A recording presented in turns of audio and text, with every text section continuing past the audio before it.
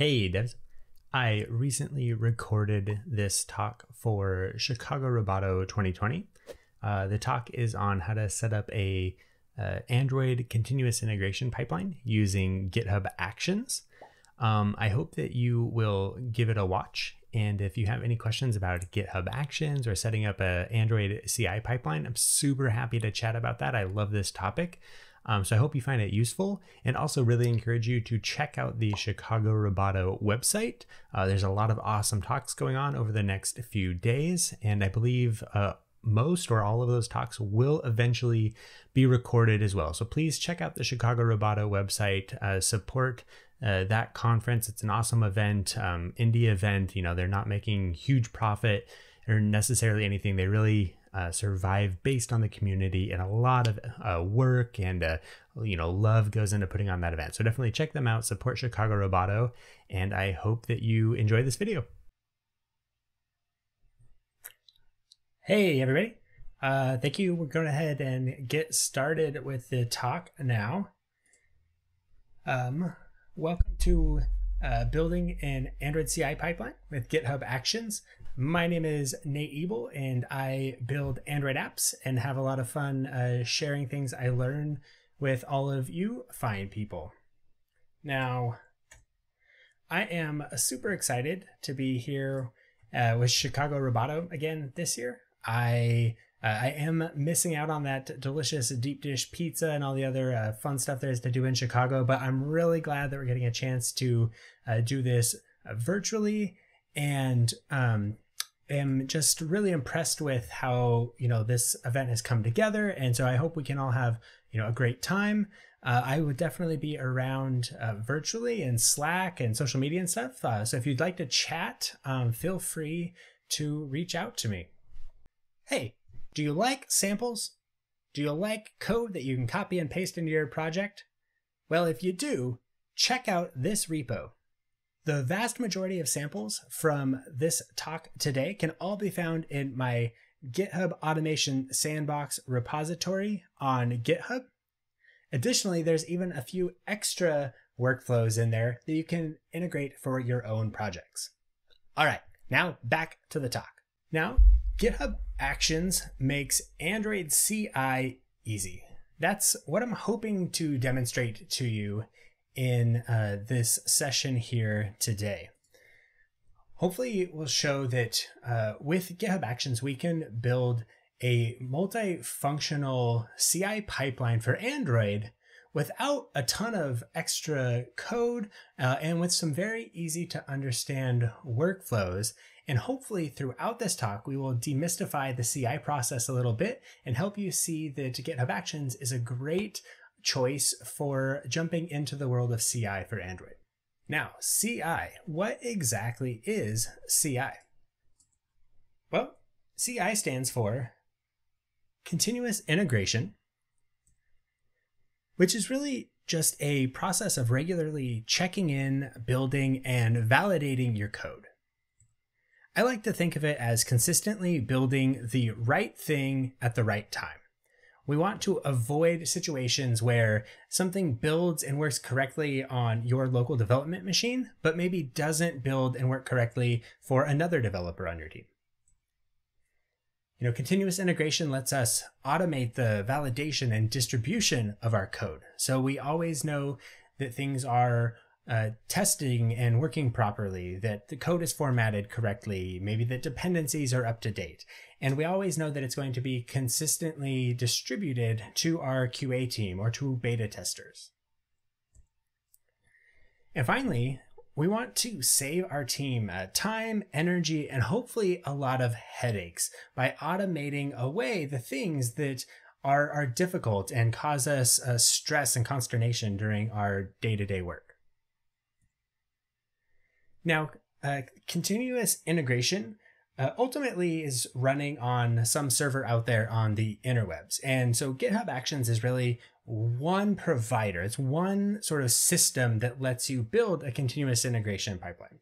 And there's other providers out there as well. CircleCI, Bitrise, Jenkins, Travis, CodeMagic.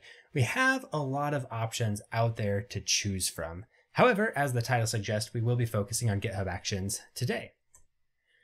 Now, I do want to just call this out, though, that these concepts are certainly transferable. This talk will be focused on specific details around GitHub Actions, but if you're unfamiliar with CI, this talk is still going to be useful to you. It's still going to help you understand how to think about your build, and it'll still demonstrate, some different tips and tricks for the types of things you might want to automate in your build pipeline. So even if you are not using GitHub Actions currently, hopefully this talk will still give you a few nuggets of inspiration to take back into your own projects.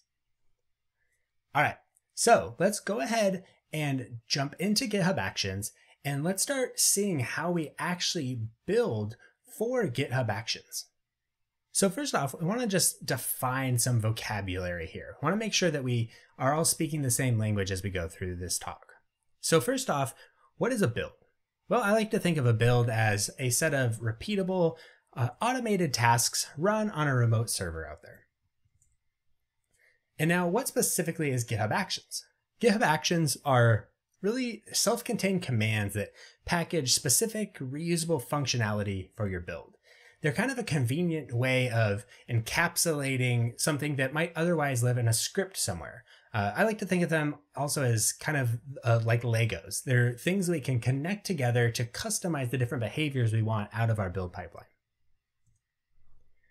Now, a workflow within the context of GitHub Actions is a triggerable set of build commands. And different workflows can be used for different build types. And we're going to look at examples of several different types of builds as we move forward in the talk. Now, a job is a set of build steps run on the same virtual machine. And finally, a step is really this smallest atomic unit of this build process. And it's really a single task. It could be a GitHub action, a command line task. And that's going to actually perform some piece of work for you. So that could be a Gradle task. That could be simply echoing some text out to the console. So all of these things together are really the building blocks of a CI pipeline with GitHub Actions. And so to start, we would make sure that we create a workflow. So in this example, we'll have a workflow called build pull request. Now, in a workflow, we can define a job, or we might actually define multiple jobs. Now, within a single job, we're going to define the individual steps that perform the actions that we want to carry out in our build process. And each of these steps might be controlled by an individual GitHub action or our own custom command that we choose to execute during that build step. Once you've integrated a GitHub Actions workflow into your repository, you can find those workflows and each individual run in the Actions tab of your repository. So you can click Actions, and here on the left-hand side, you'll see all of the workflows enabled for your repository. And then on the right-hand side, you'll see this list of all the individual runs for those workflows. So if you want to look at runs for a specific workflow, you can click on that workflow. You can find the latest workflows. If you click into that, you can then look at the output for each individual job and then start digging into the output for individual steps within that run. And if you have any artifacts, you'll find those on the main page for that workflow. And you can then click those artifacts and download them and use them on your local machine. All right, so now that we have an idea of kind of what these building blocks are, a little bit of an idea of how to put them together, and we know what it's going to look like within GitHub, let's jump in and start building our own CI pipeline with GitHub Actions for Android.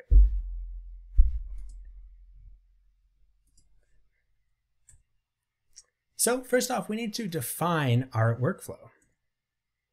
So we're going to define a workflow within the .github/workflows directory of our project. Now it's very important. Workflows specifically live within .github/workflows.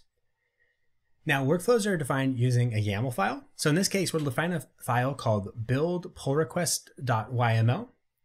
And the first thing we're going to add to this file is this text right here. Just name : build pull request. This will be the name of the workflow that we find within GitHub Actions. Next up, we're going to define when this workflow should be run. In this case, we say on push. Push is a trigger that will run this workflow anytime we push code to our repository. Now, maybe on push is a little bit too frequent. Maybe we don't want to build that often. So we could change it to on pull request.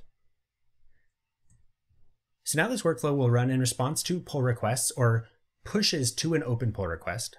Now we need to define the job and start thinking about what this is actually going to do. So in this case, we add the jobs section.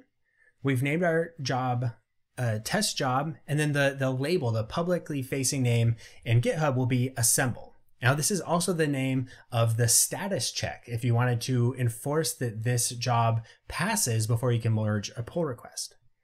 And then we have the runs on there. This is defining the virtual machine that this job is going to run on. And so we're going to be using Ubuntu latest for most of these jobs. And that virtual machine has the majority of the Android build tools that you would likely use. It has the NDK, it has different versions of the SDK installed.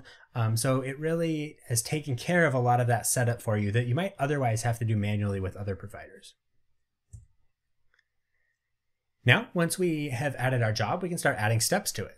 So first off, we can use the checkout action to check out the code for whatever the reference is for this build.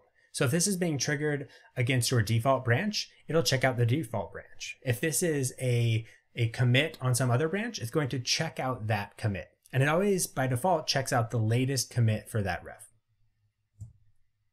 Once we've checked out the code, we're going to go ahead and run the assemble Gradle task. So we'll call /gradlew and pass in the assemble debug task. Now, once we have those two steps in place, all we really need to do is push this to GitHub.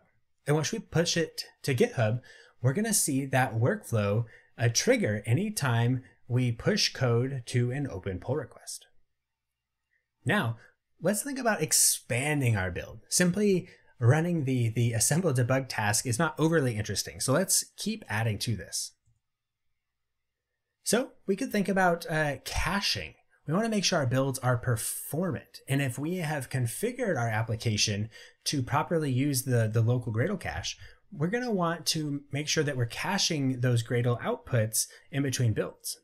So we can take use of the cache action, and we can set up our Gradle cache and cache the Gradle/caches directory and the Gradle wrapper.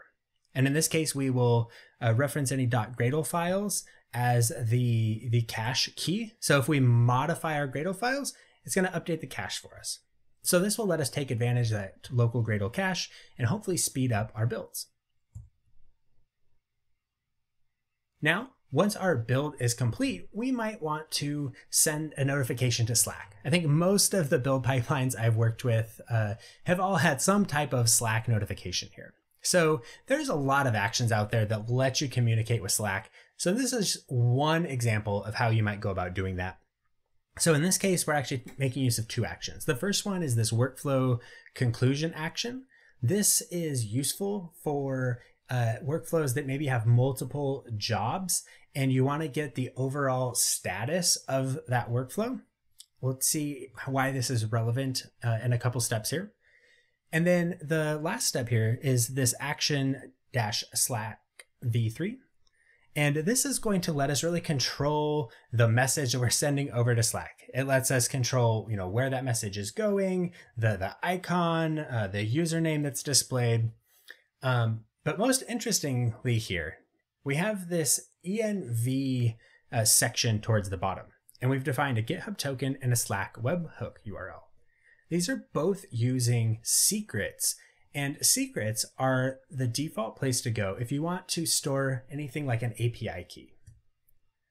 So you find secrets in the settings for your repository, and you can add the name of the secret and then you're kind of a free form field to control what that is. So you might want to store, like I said, your API keys, maybe your app IDs, web hooks, anything that you wouldn't want to just be kind of plain text in your repository. The secrets is the ideal place to do that in GitHub Actions.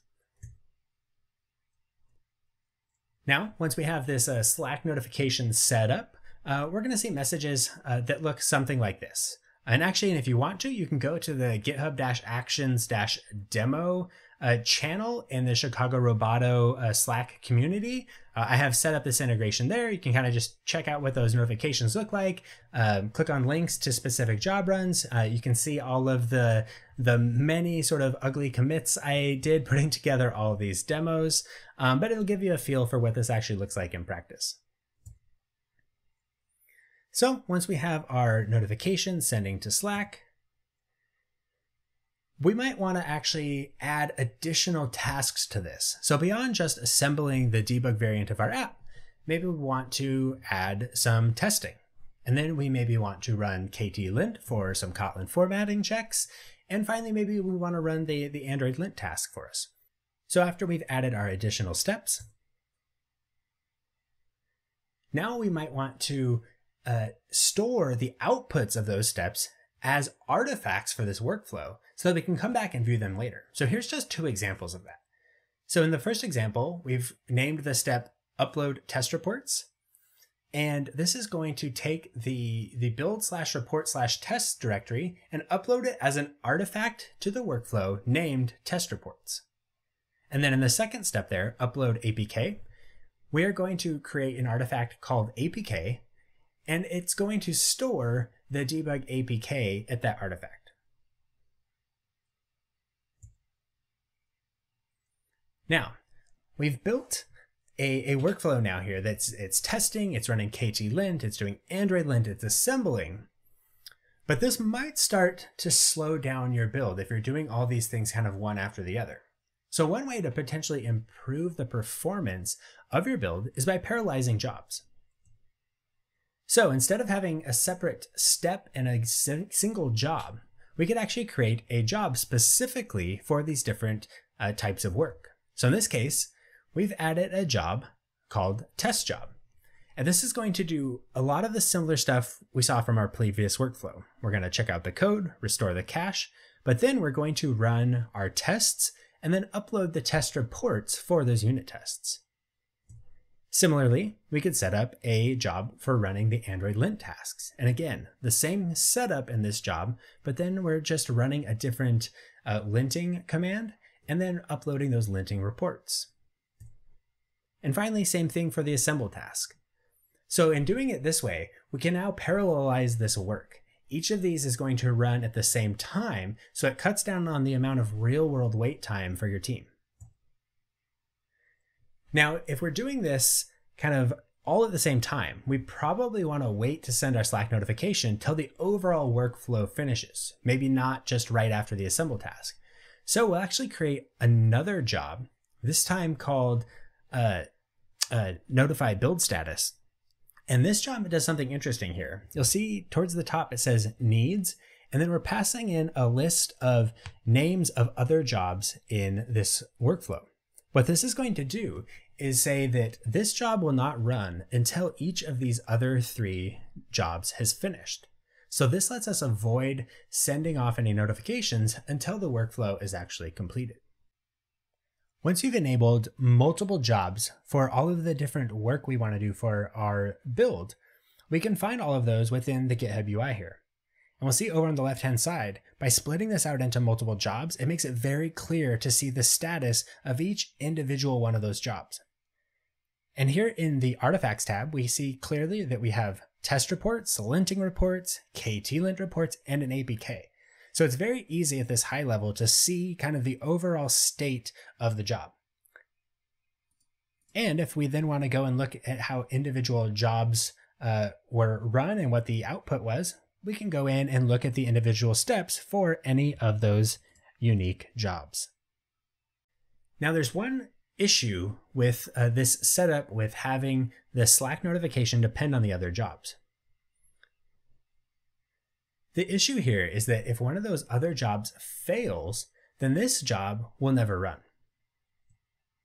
So the way to, one way to get around this is to update each of those individual jobs and to add continue on error equals true. And so what this will do is say that if that job fails, do not automatically cancel all of the other jobs, which is the default behavior. And so in doing this, our tests can fail. We can still upload the test reports. The status check for that job will still fail, but the dependent job for the Slack notification will still run, and the workflow as a whole will still succeed. So as long as you are preventing or checking the statuses of individual jobs, you don't actually really lose anything here. You can still prevent merging code if things like your test job fails.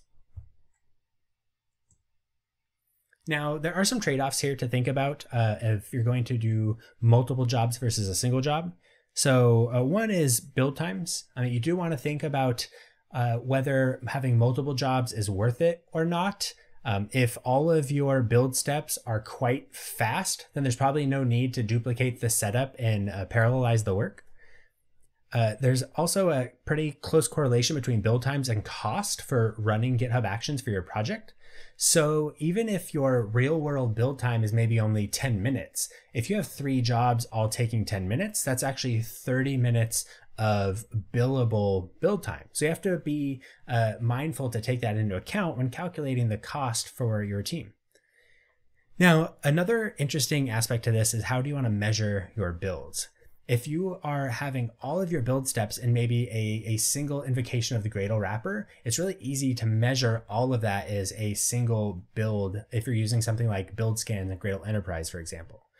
If you're breaking it up into multiple jobs, it might be a little bit harder to measure the overall build time because you'd have to aggregate the build time for all of the different tasks and individual steps within your job. So there are some complexities around this for how you want to measure the performance of your build. And then just kind of in general, multiple jobs does add some complexity to your build because you are in different virtual machines. So it makes passing artifacts between jobs much more challenging. If you have steps that require the artifact from a step before it, you probably need to keep that within the same job. So you have to be aware of what types of dependencies, inputs, and outputs you have in between the different steps within your workflows. Alrighty, so we just covered a lot about how to get up and running with our Android build. We're running tests, we're running linting, we have our artifacts being uploaded, we're sending Slack notifications. Let's add some more. Let's go through and add a nightly build to our CI pipeline. And if you're not familiar, a nightly build is generally thought of as a build that's going to run automatically on a schedule, usually in the evening when there's not as many people active on your team. This is a great way for, let's say, your QA team to collect all of the changes that were checked in during the day and test it all in a single APK. So to create our nightly build, we're going to start off by once again creating another workflow file. So again, we'll create this at .github/workflows, and we're going to call this one buildnightly.yml. And we'll give this one the name of nightly build. Now we need to define when it runs. So this time we'll say on schedule, and we will define a cron schedule here using kind of standard cron syntax. So in this case, this should run at a 12 midnight UTC standard time. So what do we want to do in this nightly build? Now, we probably want to do a lot of the same stuff we just did in our regular pull request build. So I'm not going to cover that stuff again. However, nightly builds are also a great opportunity to add long-running tasks, stuff that you don't want to wait for in your day-to-day work, but you do want to check and automate. UI tests are a great example of that, in my opinion. So if we want to add a job for Android UI tests, we can start by adding the new job in our YAML file. We'll call it Android test. And this time, when we define the runner, we're actually going to define the Mac OS runner. This is very important because of how the virtualization needs of the emulator are taken into account. On the Linux runners, we don't have the virtualization that's needed to really make the emulator performant. And if the emulator isn't really performing well, your tests just kind of fail with kind of weird cryptic errors. So if you want to be running your Android UI tests using GitHub Actions, you probably want to use the Mac VM. And because the Mac VM is more expensive, you'll want to be mindful about how much work you're doing in that job and how long that's taking so that you don't needlessly run up your bill for GitHub Actions. So once we've set up our job, checked out our code, we can take advantage of this Android emulator runner action, which makes setting up the emulator and installing the code to it and running the tests all very simple. So with these couple lines of configuration here, we can run our connected debug Android test command and validate our UI tests. And once those tests are run, we can upload those test artifacts. And now we can go and view the output of that workflow and see whether we had failures, see what the results of our test suite look like. Now there's one other quick little thing I just want to throw in here. A nice touch to have when setting up your build pipeline, especially for open source project or a project that has a lot of visibility maybe within your company, it's nice to have build status.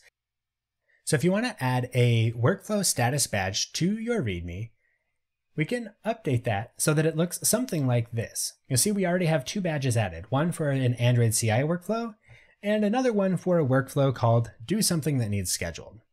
So now let's go and add a status badge for our nightly build workflow. So we'll go to the Actions tab, scroll down to the workflow section on the left, and we'll find nightly build. We'll click on that, and then in this little overflow menu here in the upper right, we'll click on that and select Create Status Badge. Now from within this, we can choose which branch we want to create the status badge for. So we're going to use the default branch for our nightly build since that's what it's being run on. And then we'll just go ahead and copy this text here. We can click the button to copy it for us. So we click that, we'll see the little copied message there. Now we can go to our homepage again. We can then just open up our README directly from within GitHub. Go ahead and select Edit. Then I'm going to just do a new line here, paste in that URL. I'm going to preview the changes, and we see that we now have our nightly build badge added. So I'll come down here to the bottom, update my commit message to say add nightly build badge, and I'll go ahead and commit this directly into my main branch. Now that I've done that, if I come back down and view my README, we'll see that we have our newly added nightly build badge. Okay, so we're building our pull requests. Now we have our nightly build up and running. Let's think about how we might customize builds based on specific branches. So we're going to walk through an exercise here of how we might think about setting up a build for, let's say, a feature branch. This is something that my current team has. And for us, feature branches are a great place to sort of collect larger tasks that are maybe going to take 1 or 2 sprints and let our QA team test those in isolation. So for us, we have a couple concerns here. We want to be able to set this build up based on specific branch naming conventions. And then we want to be able to distribute builds from these branches to Firebase app distribution so it's easy for our QA team to get access to them. So we're going to walk through how we might do that with GitHub Actions. So again, we'll start by creating a new workflow. This one will be called buildFeatureBranch.yml. We'll give it our name of buildFeatureBranch. And this time, we're going to make this run on push, but only on pushes to branches that have the naming convention of feature / and then something else. So this will limit this workflow to a convention of having feature branches start with the word feature. Now, another thing that's important to our team is that our feature branch builds are easy to identify. And so you might think about different ways of setting up your version name and version code. And one common practice is connecting your version code to the build number of your CI system in some ways, because those are generally unique and auto incrementing. And so you automate away some of the challenges associated with trying to keep your version codes unique. So we'll just walk through a real quick example of one way that you might do this. There's actually a lot of actions out there that can help handle semantic versioning for you. So this is just a real quick, easy way to go about a small piece of this. So imagine we have a Gradle file called app versioning. And in that, we've basically just defined this quick little method that will try to get an environment variable called version code. And if that variable exists, it'll use that as the build's version code. And if not, it'll just default to this default version code we have. So now within our workflow, we can get access to the individual workflow run ID by referencing github.runid. This is one of the sort of default standard set of environment variables available for your run. And then we can set environment variables to just this single task. So in this case, instead of setting the environment variable on the job as a whole, we limit it to just this task. And now when our app is built, that environment variable is available for that Gradle function we wrote. And so now that we've built our app, we want to distribute it to our testers. And like I mentioned, my team, we use Firebase app distribution. So if we wanted to distribute this to Firebase, we have an action for that, which is a common theme if you start digging into GitHub Actions. So we have this action called Firebase distribution GitHub action, and it's actually quite simple for us. We have to first, assemble our APK, and then in this action, we point it to that assembled APK. We can define which testers or which test groups we want it to be distributed to. In this case, I have a group called QA. And then we have to define two secrets. We have to pass in the Firebase app ID so it knows which Firebase project to send it to. And then we need a Firebase token. And in the case of this project, I set the Firebase token up using the Firebase CLI and then stored that resulting token using GitHub secrets. So you could do this without an action using the Firebase distribution plugin directly in your project. I kind of like this approach because you don't have to actually modify the code of your project in all. You build your APK as you normally would, and then you let this action do this distribution for you. And this results in, the Firebase console looking something like this. And so the version name there is 1.0. And then I'm appending that run ID to the end of that.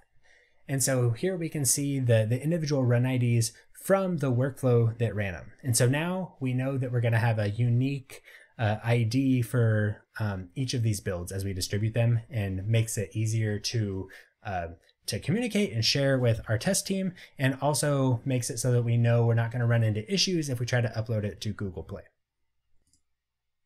All right, so we are building our pull requests. We've got our nightly build. We're sending builds off to our QA team. Now it's time to start thinking about how we're actually going to release our project. And I think in the release project, there's so many ways that you might release. And so I'm going to walk through just one small example of what a release process might look like. This is not prescriptive. There's so many things to take into account. So you'd really want to think about how to customize your process to fit your flow. But we'll look at a couple interesting steps that are probably applicable to most release flows that we might want.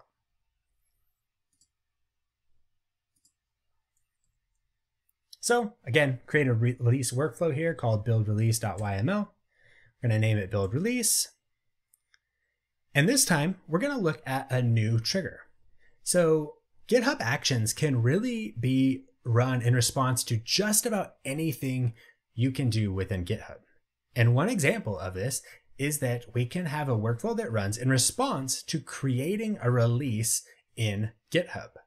So in this case, what we're doing here is saying anytime a release is published, this workflow will run. So once that is triggered, we will go ahead and set up our assemble job, and we're going to run our assemble release task to assemble our release APK. Now, if we are thinking about releasing this, we need to make sure that we sign this. And again, there's lots of ways that we can go about signing our applications.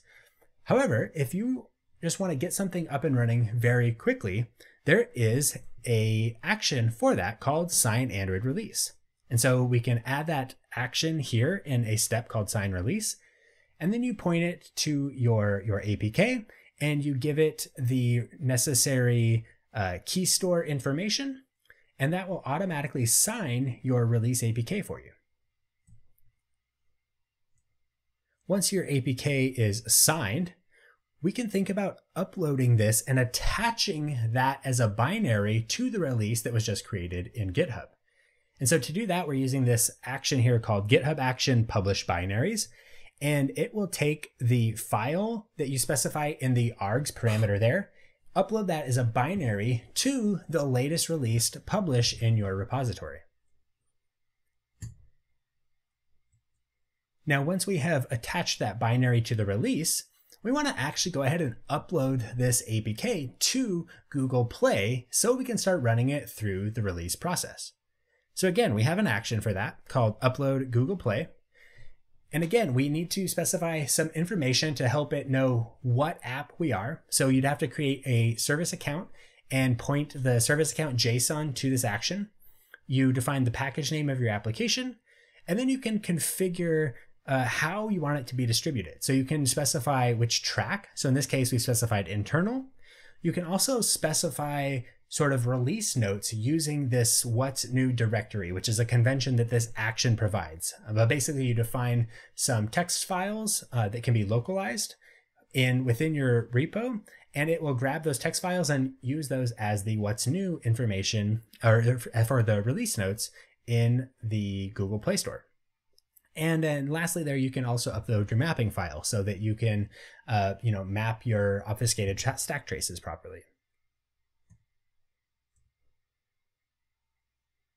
So we just took a look at a lot of different useful actions, a lot of different ways we can think about building out our CI pipeline and building different types of things within our Android development process.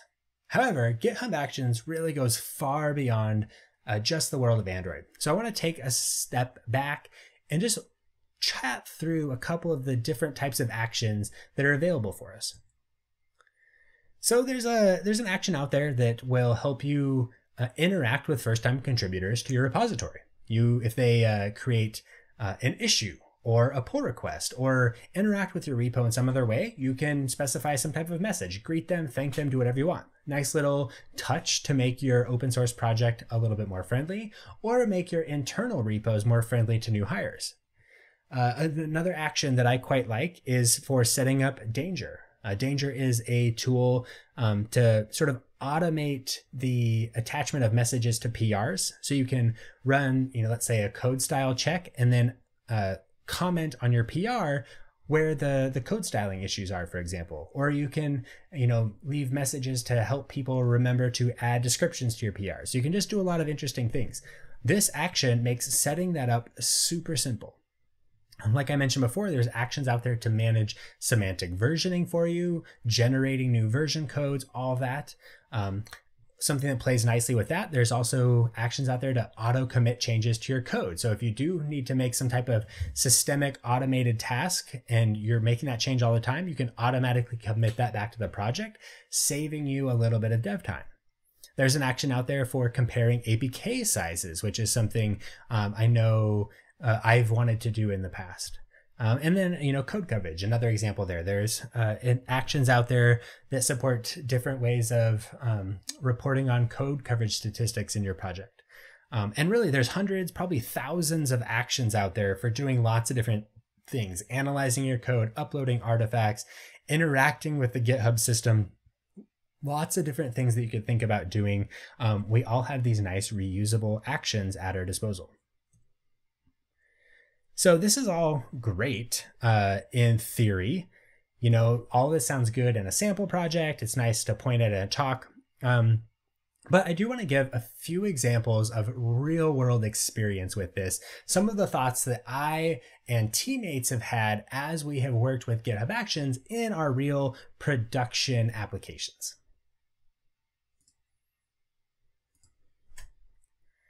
So here is a small list of benefits or improvements that we found in using GitHub Actions. So first off, faster builds. My current team, we are prototyping using GitHub Actions for our build over Travis, and we have seen something along the lines of a 10% build speed reduction in just pure Gradle task execution. But then we're seeing something around like a 60% overall build time improvement, because we are having to install less things on the GitHub runner than we have to do on the Travis runner. The virtual machine starts up almost instantly, whereas our Travis virtual machine sometimes takes 5 or 6 minutes to actually start the build. So we're just seeing a much better overall dev experience so far in GitHub Actions. Another benefit that people on my team have commented on is they feel GitHub Actions reduces complexity. They don't have to know as much about the individual scripts that are being run. The actions just is easier to comprehend because it abstracts away a lot of that behavior for you. So it's more approachable for everyone on your team, which I think is a good thing. It lets more people understand what the build is doing. Another thing that we quite like on our project is that by splitting out work into clearly defined and clearly named steps, or even more so, if you split work out into individual jobs, those are surfaced really nicely in the GitHub UI. And particularly with jobs, it's also then very easy to check those job statuses in your pull requests. So if tests fail or linting fails, it's very easy to surface that in your PR and know exactly why your build failed. Increased automation. I think this is another sort of secondary effect that I've seen, is that because we have all this automated behavior, it gets people in the mindset of thinking, how can I automate stuff and what other things can we automate? And then there's all the functionality there to actually do the automation. So it really is helpful in starting to automate your workflows, and not just strictly build workflows, but other things you might be doing. And then lastly, great documentation. I have found working with GitHub Actions to be very easy. There's good samples for a lot of the core stuff. And then the third-party sort of marketplace for working with Actions is quite rich. And those tend to be pretty well documented. And so it's very easy to go and find something that you need, pull it in your project, and start playing with it. So where to go next? You've sat through the talk, you think GitHub Actions sounds great. What are some next steps for you? Well, there's 2 great GitHub resources here. So the first off is the marketplace, where the individual actions are listed. You can find that at github.com/marketplace and then search or filter for actions. Secondly, the documentation is quite good. Like I said, I've linked to that documentation on this slide here. Secondly, I have kind of an intro to GitHub Actions for Android tutorial on my YouTube channel. So you can find that at the URLs on this slide as well. That'll kind of help walk you through kind of the basic PR example that we looked at the beginning of this talk.